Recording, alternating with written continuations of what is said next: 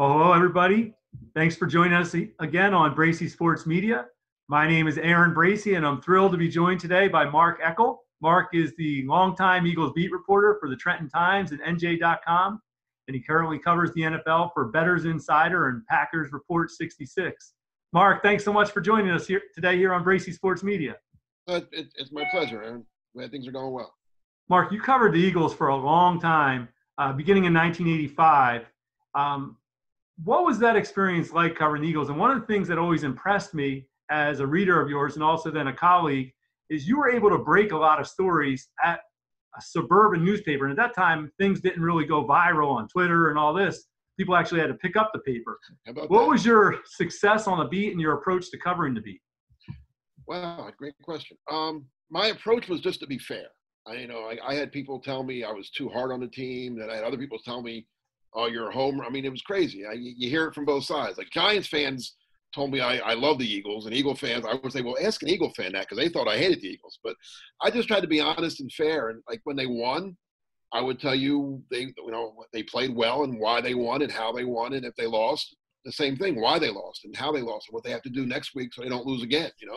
I got along with a lot of players. I'll say that I don't know if writers are the same as coaches, but how some coaches get deemed as players' coaches. Right. Well, I think I was a player's writer. I got along.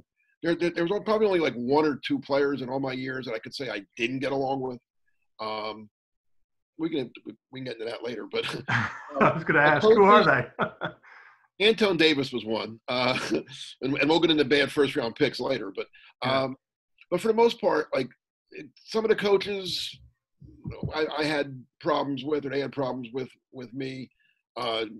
Ownership, Joe Banner and I we didn't get along. I mean, it was bad. It was just real bad. That's probably why the players loved you then. Exactly. And guess what? See, I always my thing was as a fan, before I started covering the team, when I was just a fan of sports, right? I didn't even know who the general manager of the teams were. I mean, you knew who the coach was, obviously, but the play I liked whoever I liked because of the players on the team. So that's how I approach covering it. I'm going to write about the players. I didn't think people cared a whole lot about the guy, the personnel director. I mean, they're important, don't get me wrong, but you're paying your money to watch Randall Cunningham play quarterback, or Reggie White sack a quarterback, or Troy Vincent intercept a pass, or whatever, Mike Quick make a great catch. So I got close to players, and then you said getting stories, and thank you. Players give you stories. Right. You get close to players will tell you what's going on. Mark, you cover a lot of drafts. Can you explain to people watching and listening, what was it like to cover that first day, that first round draft? Because it's very late, it's very hectic, things are going crazy. What was your experience like covering that day? It's funny that you bring that up, because when I go back at 1985, it wasn't like that. Okay. I've seen the draft go from, it used to be on a Tuesday morning, Aaron. Oh, wow. It started when I cut my 85, and the Trenton Times was an afternoon paper then. So I actually was able to, I'm pretty sure I was actually able to get, the Eagles picked high enough and early enough that I was able to get my story in Tuesday evening's paper on their first round pick. Times have changed. Yeah, a little bit. There were newspapers, like you said. But That's true. So when it first started, it was like I said, it was like Tuesday morning. I believe they got don't hold me to this. I think maybe 4 or 5, 6 rounds. Maybe I think it was 4 in the first day, and then they come back Wednesday and finish. And it was 12 rounds then too. It was a 12-round draft. Then I guess, and it just got bigger and bigger. And I'll be honest, I've always loved it. I was probably the one writer, I won't say one, but one of the writers. A lot of guys hated covering the draft. I've always enjoyed the draft. I mean, as a fan prior to, I used to get up and watch it. I mean, I just liked it. I like the NBA draft. I'm not even a big NBA fan, but I like the NBA draft. I like the Major League Baseball draft. I like seeing how teams operate and who picks who and trying to guess. I love doing them. I don't do 100 mock drafts like everybody else does now. I still just do one, and I try to make it as best as I can. But I like that. I like trying to guess and see how things go. And there's always surprises, things that you say, wow, I never thought that guy was going to go to that team or whatever. But it has changed. It's gotten bigger and bigger. And TV, obviously, has made it – it's become a primetime event now, obviously. And they broke it into 3 days now. Friday's the first round, or Thursday the first round. Friday rounds 2 and 3, and then the rest on Saturday. But it really evolved. I remember Mel Kiper Jr. I used to deal with him all the time. I mean, he would, and nobody knew. Well, he was the only one doing it, right? Yeah, he was like, and people knew him, but he wasn't the mega star that he is now. I mean, everybody knows him now. I mean, but he would call me and we would talk, and he was always obviously he was really into it. Right. But he was like really into it. I mean, he would call me like that morning, like even when it got to where it was Saturday. It used to be Saturday, Sunday, right? It was 2 days at one point. Yeah, Saturday, Sunday. He would call me like first thing Saturday morning for the draft. I'd be like, Mark, are you ready? I'm like, I'm ready. Yeah. I mean, I don't think they're going to ask me who to pick, but yeah, he'd be so excited. And, so the Eagles are going to get a pretty good player, you think, at this pick, right? And I'd be like, yeah, I think they're looking at this or that. But it was great. I still enjoy it. I'm really looking forward to this year's draft because what's going on now is the only sports we have. Mark Eckel joining us here today on Bracy Sports Media. Mark, let's get into some drafts that you covered. There have been some really interesting drafts, but Buddy Ryan's first draft in 1986 was notable for a couple players that he picked up in the late rounds. What do you remember about that draft? And of course, the players I'm talking about are Seth Joyner and Clyde Simmons, who were picked in the 8th and 9th round and went on to combine for 28 seasons and 5 Pro Bowls. Not too bad for an 8th and 9th round pick. Probably 2 of the best Eagles of all time. And they wouldn't even, if you think about it, 8th and 9th round picks, they wouldn't be drafted now. Yeah. Those 7 rounds, right? So these would have even gotten drafted. Wow, amazing. That draft, Aaron, was just so newsworthy from the beginning to the end. I could have written a story on every round. I mean, I actually wrote a chapter in the book I wrote, the Big 50, the men and moments that made the Philadelphia Eagles. I have a whole chapter on that 86 draft. It starts off with, and we didn't know Buddy. Buddy had just gotten hired in February, I guess, after the Bears won the Super Bowl. The Eagles hire him. The draft's like in April. So he's only been around a couple months. We don't know how to take this guy. And he's pretty outrageous. And right from the go, he was kind of, where's this guy coming from? A reporter's dream, though, in many ways, right? I loved him. We stayed friends till the day he passed away. Loved Buddy. Loved covering him. Loved him as a person. But at this point, we don't know this. We don't know. Well, he has a radio show the night before the draft. And they're asking him about this different guys, and Keith Byers' name gets brought up, and Buddy calls him a medical reject because he's a good player, but he's a medical reject. We can't take him, so we're like, oh well, I guess the Eagles aren't taking Keith Byers, and then he goes on to play up this Anthony Toney, right? Who we all thought didn't he play for the Sixers? Andrew. No, it's Andrew. But he's talking about this fullback from Texas A&M who he really loves. That'd be all right. And everybody thought the Eagles might take a running back in the first round because they really didn't have one. Well, here comes the draft, and he takes Keith. After calling him a medical reject, he takes Keith Byers in the first round. Great smoke screen by Buddy. Exactly. And then he takes Toney in the second round. Then he comes out and says, "I told you I liked him." So we don't know when he's telling the truth or when he's lying. They also traded. Then they trade a 3rd round pick to the San Francisco 49ers for Matt Cavanaugh. Who was Montana's backup, and at the time, a guy that you thought this guy might be pretty good. He's just he has no chance to play in San Francisco. They got Montana, and they're about to get Steve Young. There's no room for Matt Cavanaugh, but he might be pretty good. So they do that, and that's just a start. then they take in the 4th round. They take a guy named Matt Darwin, who had been drafted the year before by the Cowboys and never signed. Never signed. So he can go. He's eligible to go back in the draft. The Eagles take him in the 4th round. That alone's a pretty good story. But it's like that didn't work out as well as John Elway did with was it? Didn't Elway forced the trade. He forced the trade. Forced the trade. Darwin sat out a whole year. He was out of college, sat the whole year, just didn't play football for a year. Went back in the draft. The Eagles he turned out to be a very good left tackle for the Eagles. So you have that. Oh, they also took Alonzo Johnson that year, who was a really good player out of Florida State. I forget now, but he was a guy that had all kind of drug problems. Mid '80s, right? Yeah, but it was when they first started cracking down on that stuff. So he got suspended right from the go. He never. Buddy's quote on that was, I never knew much about drugs. Now I know too much. So Mark and and then they go on, like you said. Then they go on and get Clyde Simmons and Seth Joyner. Seth, right? Ever later in that draft. How did that happen? I mean, how could those guys have slipped that far? And how did Buddy know to pick those guys? Well, Buddy had a great eye for talent. He really did. And as much as I like to give him credit for that, I mean, if you really liked me, you probably would have taken him a little higher than 8th and 9th, right? You might have taken him 5th and 6th even. But both of them went to, I mean, they didn't go to football powers. That's my question more to that is, how did Seth not get recruited by a better college than Texas El Paso? And how did Clyde Simmons not get recruited by a better college than Western Carolina? I mean, come on, they had to be pretty good, or were they late bloomers? I mean, well, see, Clyde just kept getting bigger. That was his thing. I think when he got to college, he was maybe like 240, 245, and he just kept getting, bigger and bigger. He got to, over 300 pounds and became just a monster on the defensive line. And Seth, if you know him, or even if you see him on TV now doing the Eagles pregame or postgame, he's the most intense person ever. I mean, and that's how he's like that in real life, and he's like that on the field. I mean, Brian Dawkins was intense on the field, but very different off the field. Seth was just intense. So then if we skip ahead a couple years, there was 1995 draft, which was a big draft for what happened in the combine and who the Eagles picked. That was Ray Rhodes' first draft.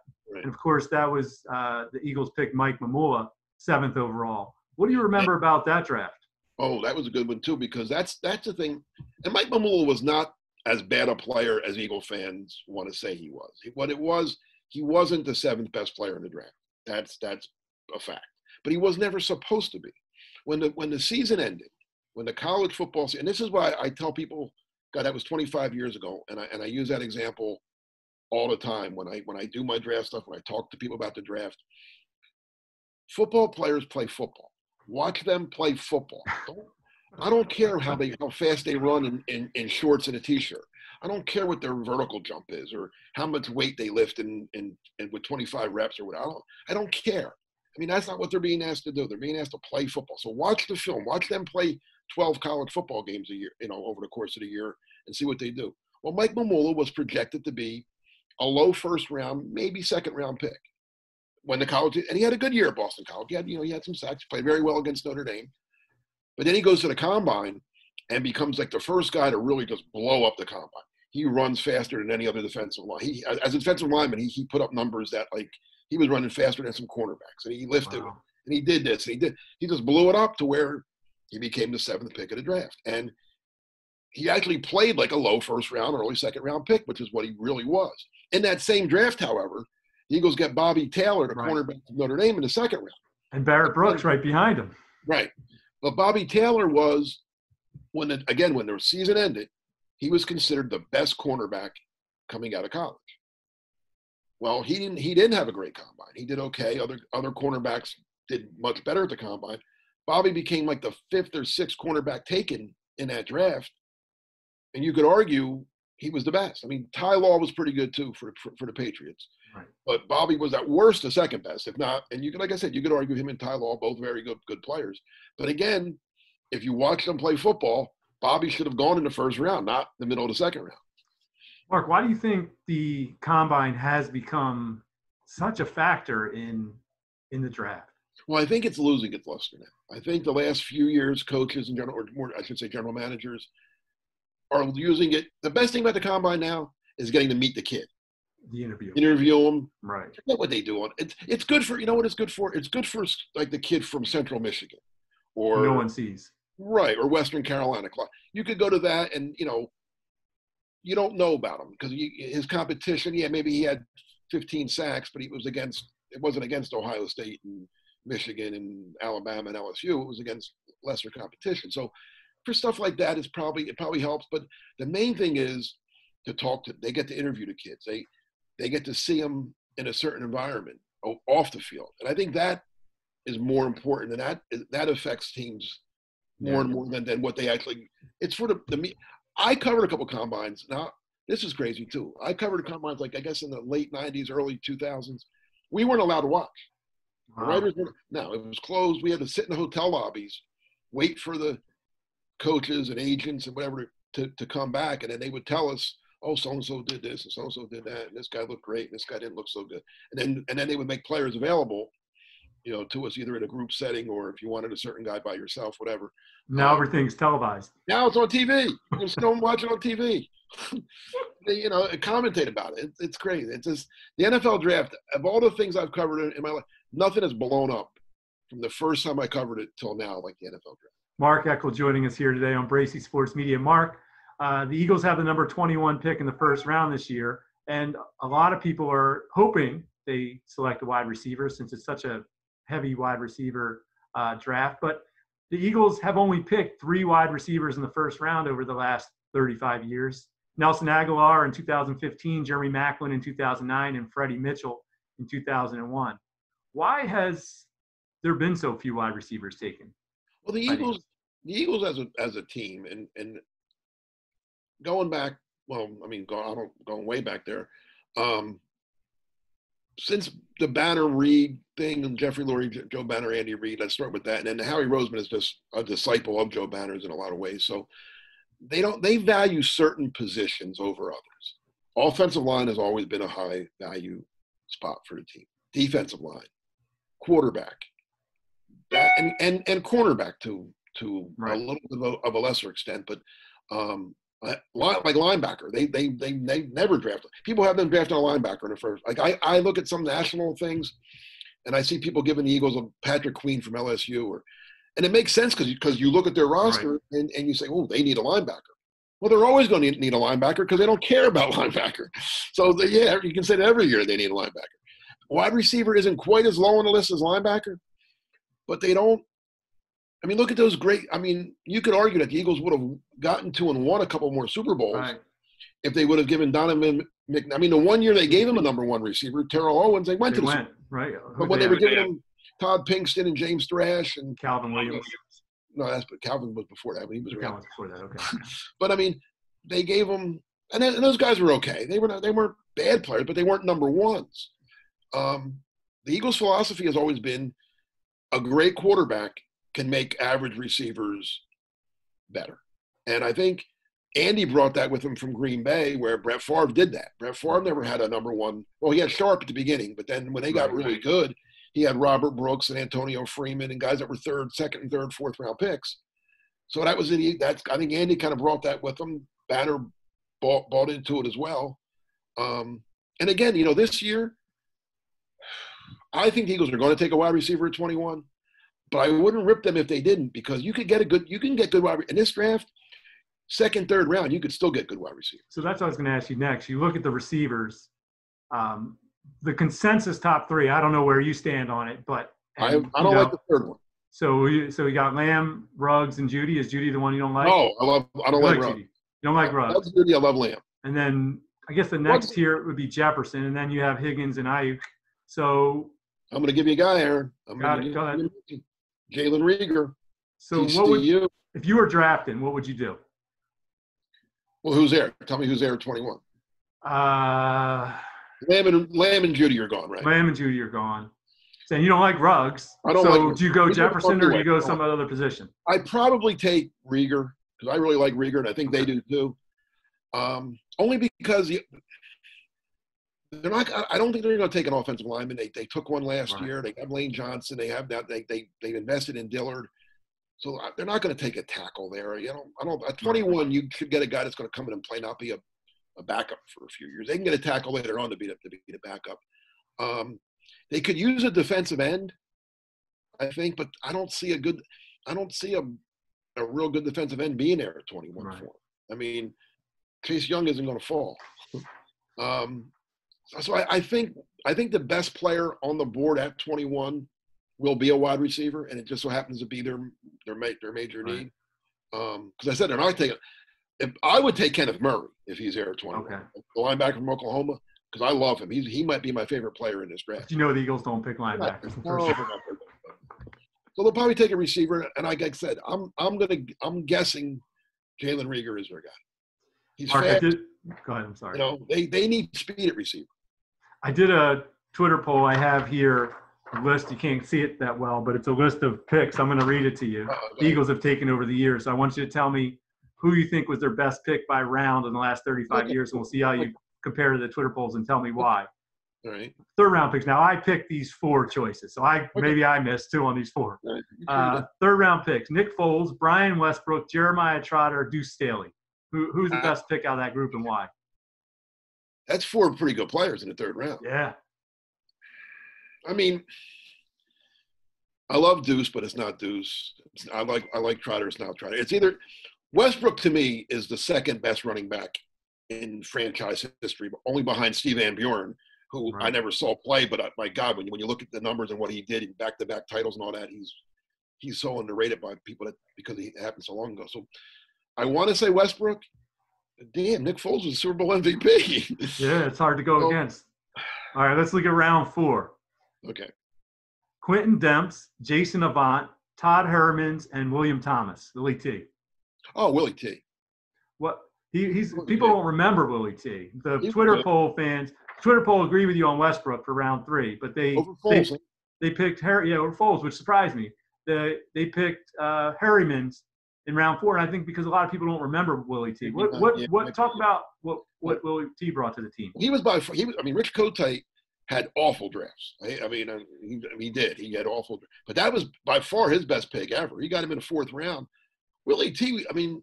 Looking back, I don't think I know. I'll say personally, I didn't realize how good he was until he wasn't there. Right. He wasn't. You know what? Too. He wasn't Seth, and that's who he was coming in with. And he eventually kind of replaced Seth when Seth left as a free agent. He wasn't that kind of player, but he was a really good cover guy. I don't know how many career picks he had, but a lot for a linebacker. He could blitz when asked. Just a good overall football player that Andy got rid of him when he came in. He let him go, and he wound up going to the Raiders and having some pretty good years for Oakland as well. A couple other rounds here. Round 5. Some good players in here too. Brent Selleck, Trent Cole, Ike Reese, David Alexander. Trent Cole. What was just the sacks? He good player. He was a force for 4 or 5 years. He was a really good defensive end. What made him so good? Speed. Offensive end with some pretty good. He had a real good speed move, speed rush. But then he came in again. He was a guy that I think he was like 230 something in college. Wow, 230. And then he put on some weight. No wonder why he was drafted so low. Right. He didn't get bigger till later, and then he just kept putting in. And then he was going to be like just when they drafted him, the thing was, all right, he'll just be a 3rd down pass rusher. And you get a guy like that in the 5th round, that's great. 3rd down pass, they're important in today's game. Well, he became much more than that. He put on some weight. He became pretty good against the run, as well as a very good pass rusher. No, those other guys are all Ike Reese getting the 5th round, great special teams player, good linebacker. Who's the other guy you said? David Alexander. Oh, good starting center for a long time. The Twitter people agree with you on Cole. All right, two more to go. I figured Twitter would go with the Brent Selleck because he's such a good guy. 6th round. This is round 6+. So anything from 6 after. Okay. Jason Kelsey, Seth Joyner, Clyde Simmons, Mark McMillan. It's Seth or Clyde. I'm going to say Seth. What made Seth such a good player? You mentioned his intensity. Yeah, he was so good. He belongs in the Hall of Fame. He really does. And the reason he probably wasn't or isn't because the Eagles didn't put him in their own Hall of Fame until 2 years ago. That was the biggest injustice in the history of sports. There's only 2 players in the history of football to have more than 50 sacks and 20 interceptions. Only 2.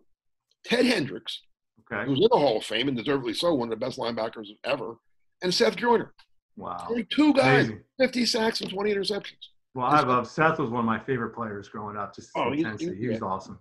It's hard not to put Clyde in there, but I got to go with Seth. Slightly. The Twitter people they might forget those guys because they overwhelmingly picked Kelsey. I'm guessing it might have something to do with his speech. So yeah, great speech. He's a good player. Listen, that was a great pick in the 6th round. Right. But that's not. All right, I say the best for last. Yeah. The best pick over the last 35 years in Eagles NFL history or Eagles history. Carson Wentz, Nick Foles, Donovan McNabb, Brian Dawkins. Brian Dawkins. What made Doc so good? Again, he was a guy that Jim John. You know what made Brian Dawkins real good? And I'm taking nothing away from Brian Dawkins, but I think he would agree with you on this. Jim Johnson and Jim Johnson's defense. When they drafted Doc, he was considered like a cover guy. Matter of fact, his rookie year, he played a lot of slot corner even. He would cover the slot receiver a lot of times because this way they didn't have to take anybody off the field. They could leave their base in and just move him to the slot. But then Jim saw him and said, "Wow, I can do a lot with this guy." And Doc became more than just a safety. He became, and they got him at the very bottom of the second round. Right. I mean, he was almost. Doc likes to say he was a third-round pick because he was a compensatory second-round pick. So he was almost a third-round pick. And the crazy thing about that draft, talking about crazy drafts, do you know who the Eagles could have had also in that draft? No. The same draft as Brian Dawkins? Ray Lewis. On the same team? They passed on Ray Lewis. Oh, wow. For Jermaine Mayberry, who was a very good guard. Turned out to be a Pro Bowl guard, but imagine a draft that included Ray Lewis and Brian Dawkins. That would have been the greatest draft in Eagle history. And also might have got him to a couple Super Bowls sooner. Mark Eckel joining us here on Bracy Sports Media. Mark, I want to leave you with one question.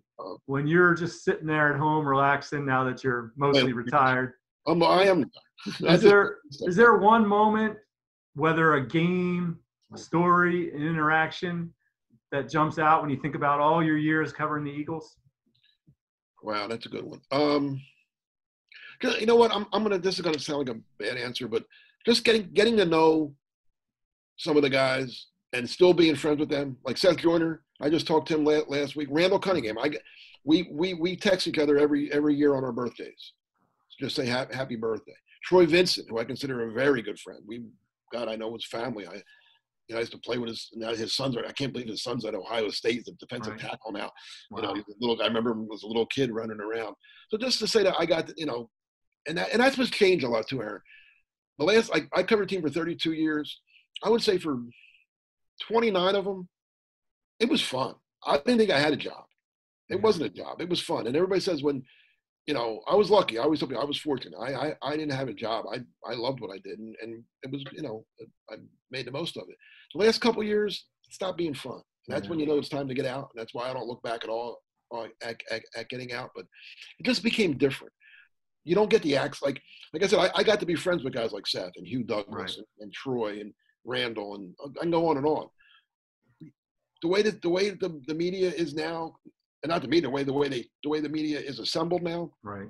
You don't have that one-on-one time with guys. You don't get to know players, right? Because it's like, all right, Carson Wentz is going to the auditorium at 12:45, and 100 guys follow him, and he stands up there, and you don't get to talk to Carson one-on-one in the locker room, and it's like you get to interview who they want you to interview when they want you to interview. Mark, it's interesting that you say that. Is the last thing I wanted to bring up, but you were kind of a bit of a role model to me growing as a young reporter at the Trenton Times. I remember covering training camp with you at Lehigh. You helped me out a couple times. And I remember I was there with you, and I said, okay, who are we going to interview next? Kind of like we, the reporters. And he said, I don't know who those guys are going to interview, but I'm going to go over here. So and that kind of like taught me a lesson. Like you kind of did your own thing, kind of separate from what everyone else is doing. That's kind of a little harder to do today, like you said, because of the access. It's almost impossible today, which is why it became not as much fun for me at the last couple of years. But I hope you learned from that. I hope you absolutely. Okay. Mark, it's been a pleasure. I never followed the pack. I was never one of the group guys. Let's put it that way. Mark, it's been a pleasure. Thank you so much for joining us here today on Bracy Sports Media. Definitely read all Mark's stuff on Bettors Insider and PackerReport66 and follow him on Twitter. Mark, wish you the best today. Thanks so much for joining us. Thank you, Aaron. Anytime. Good luck with the what is this called now? This isn't a Bracy Sports Media. We're doing a YouTube channel. YouTube channel. And we're going to have a story as well. All right. Well, thanks for having me, Aaron. Thanks so much, Mark.